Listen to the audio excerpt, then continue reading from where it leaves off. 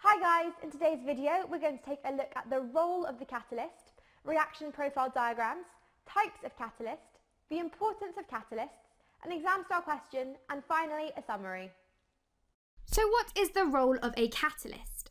Well, a catalyst is a substance that increases the rate of reaction, as we know, and it does so without being used up in the process. Catalysts usually work by reacting to form an intermediate and are then regenerated later in the reaction. So here we have a reaction profile diagram showing the activation energy with our catalyst and that without our catalyst. So let's take a look at what our reaction profile would look like when we have added our catalyst. A reaction profile shows the progress of the reaction and it's plotted against the energy, as you can see here. On our x-axis we have the progress of our reaction and on our y we have our energy. We have our reactants and our products. Now we know that our catalysts provide an alternative route for the reaction, and this route requires a lower activation energy. If we take a look at this first reaction profile here, this represents our reaction without the presence of a catalyst. We can go ahead and label the activation energy. It can be represented by this arrow. Our blue arrow here represents the activation energy with no catalyst.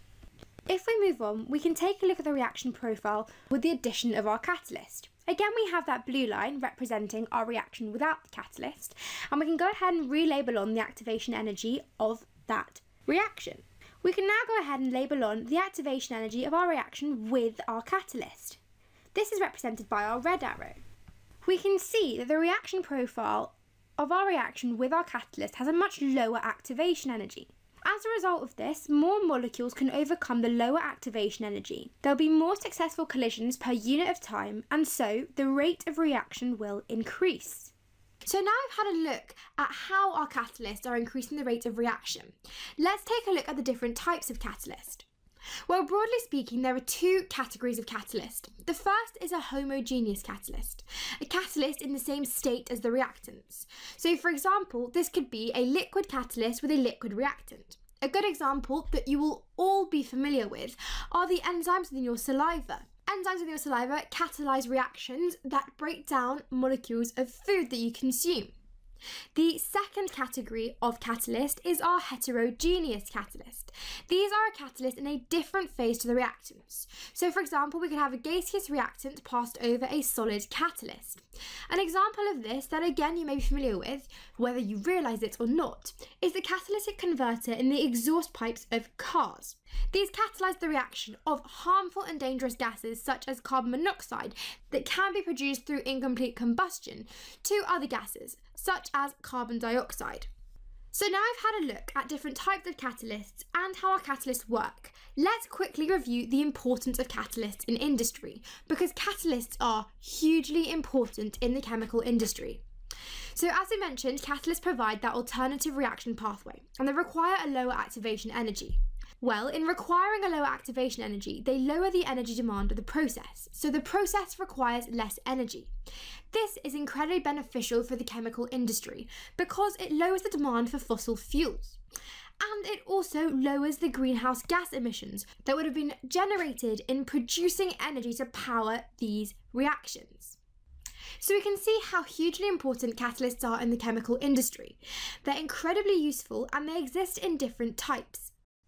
An incomplete reaction profile for the reaction of benzene with chlorine is given below, and we can see we have our reagents and our products here. Part A. Draw the reaction pathway onto the diagram for firstly the reaction without a catalyst, and secondly the reaction with an aluminium chloride catalyst present.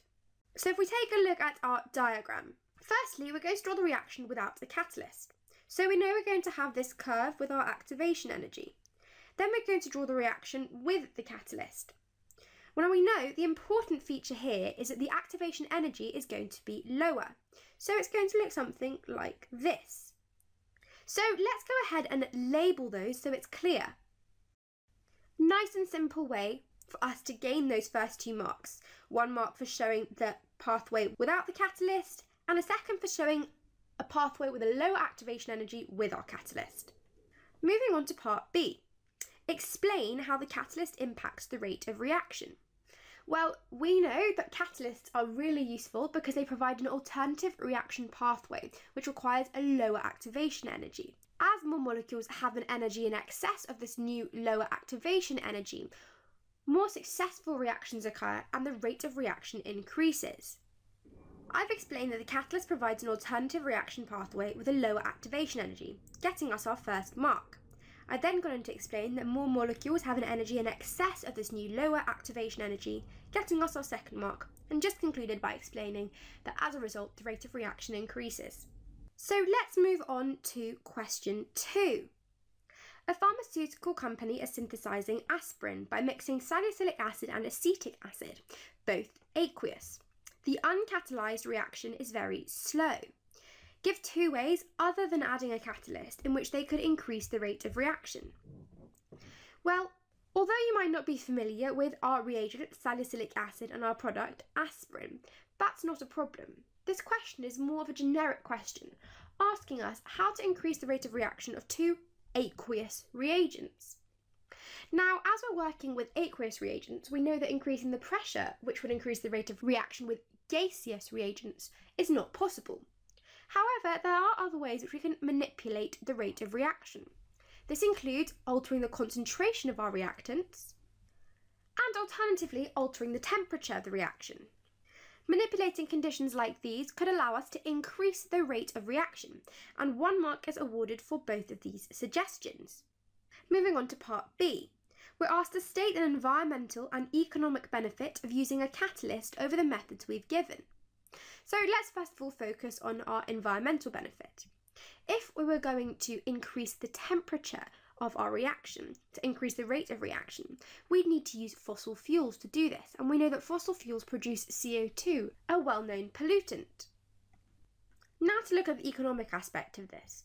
Well, not only would increasing the temperature require the use of fossil fuels which produce pollutants and greenhouse gases, but that's also an expensive process. Using a catalyst would be much cheaper than paying for the huge amount of energy needed to increase the temperature of these industrial reactions.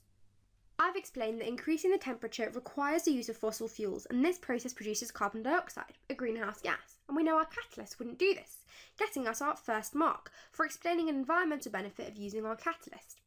A catalyst would be cheaper than the large amount of energy required to increase the temperature of the reaction, explaining an economic benefit of using our catalyst and getting us the second and final mark in this question. Hey guys, I hope you're enjoying the video. If you're looking for an amazing A-level chemistry resource, join me today in my series of engaging bite-sized video tutorials. Just click the SnapRevise smiley face and together let's make A-level chemistry a walk in the park.